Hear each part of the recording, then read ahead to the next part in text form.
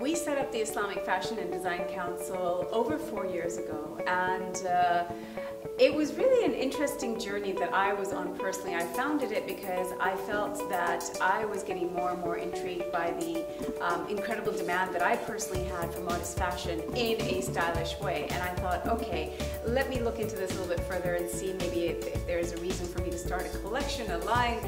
So really, my mind was sort of going into several different areas, and it wasn't necessarily just about setting up a council, but when I did my due diligence, I realized there is indeed no council, no support. You could hardly even go to any local chamber of commerce to ask for support in this particular specialized area.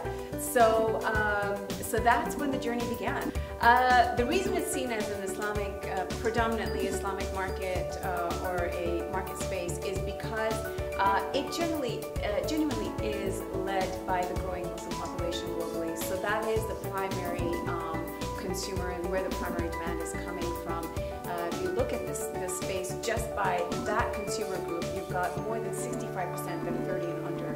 So they are the ones that are building that demand because they want to live large but not compromise on their modest parameters or guidelines that they would like to live by as per their faith-based principles. However, there's a very strong secondary market that never should get overlooked, and it doesn't. Modest fashion has been around from the beginning of time. I think since the time that Adam and Eve were told to cover, that probably was the beginning of, of that journey. So it's not like it's a new movement.